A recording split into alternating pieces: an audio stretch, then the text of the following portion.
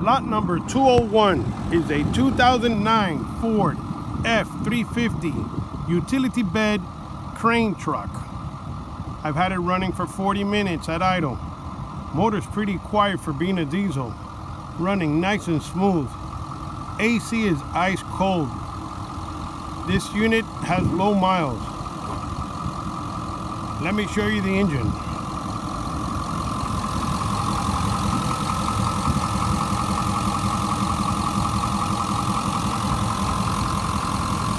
Power stroke V8 turbo diesel. Sounds really good. I want to show you the damage on the passenger side fender and hood. As you can see, the fender is dented, the bumper is dented, but the frame is intact, was not affected. And the hood is dented. When I close the hood, you'll see what I mean. But as you can see, the frame of the body is good underneath. So it's just the actual outer shell of the fender that got affected. It looks worse than what it is. It's mainly the hood and also the fender damage. That's pretty much it. All right, let me show you the rest of the truck.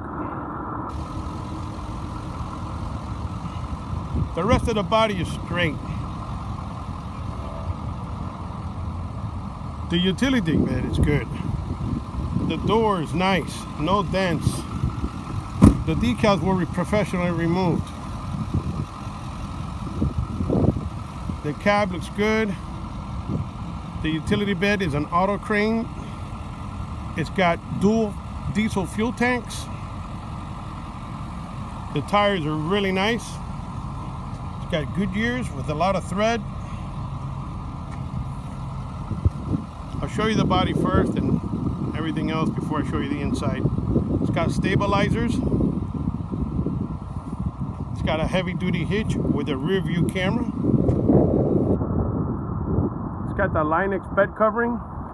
It's got a diamond-plated steel bed. It's in decent shape. And here's the Stellar 4420. This unit was operational before this equipment was retired, so there are no known issues on it, and it appears to be in good looking shape. The cable looks really fresh. Looks good. I did notice some rust on the tip, surface rust right there. That beam extends outward. I shot a picture of the diagram, you'll see it. It does have a remote control, a wireless remote control, which is right here. See, the magnet, it sticks onto the wall. Okay, goes right there. I did notice inside the shelving, this is the hydraulic tank that fills the lines. I did notice some rust inside the cabinets.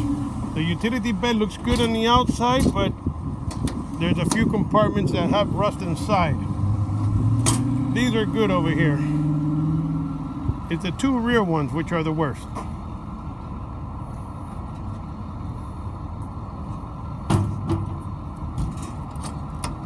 It has a nice locking mechanism. You can just put a regular small lock here and it locks it up. They all open and close properly.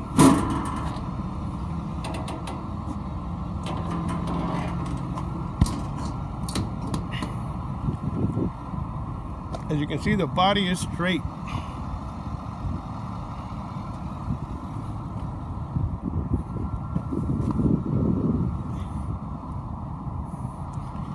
This is the worst one, which I can see through the ground. So there's a piece of wood here, so that means it's rusted.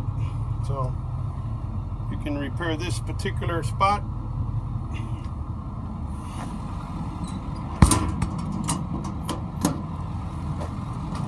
The rest looks good. It's got the pull-out drawer.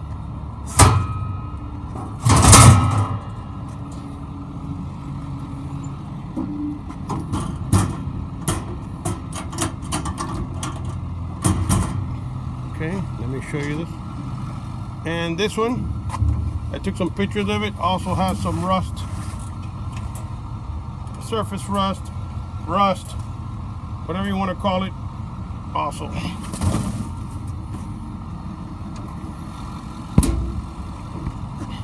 All right, so let me show you the inside.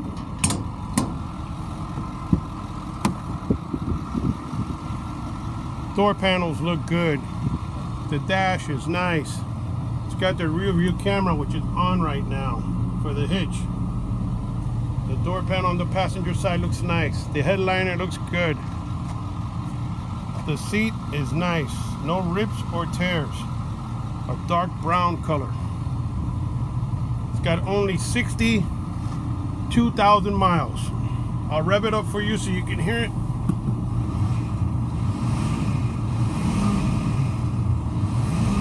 Motor sounds great. It's got 2 fuel tanks. I'm gonna flip the switch. The switch is right over here, right there. AC is ice cold right now. I'm gonna flip the switch so you can see that tank is full, and this one says it's 3/4 full. So it's a lot of diesel fuel there. All right, all the gauges look good. No check engine light, no warning lights. Here's the connection for the PTO system. Let me see if it's on. I hear it. All right. And here's the steering wheel. It's brittle. It's eaten up. It was taped up with black tape. This unit has cruise control and manual windows. All right. Good looking truck, no doubt. It's got potential. Just need to fix the little damage over here. And listen how quiet it is. Very nice and quiet. Alrighty, well, good luck.